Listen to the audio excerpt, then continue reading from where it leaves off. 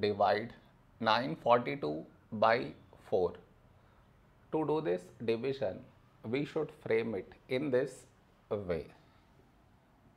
942 here, 4 here. This is your step 1. Next, here we have 9, here 4. A number close to 9 in 4 table is 4 2's 8. Now we should subtract, we get 1.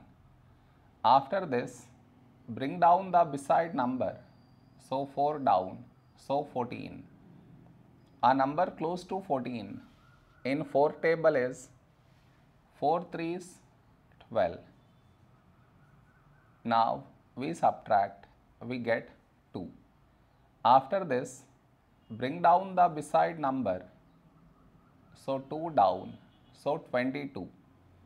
A number close to 22 in 4 table is 4 5's 20.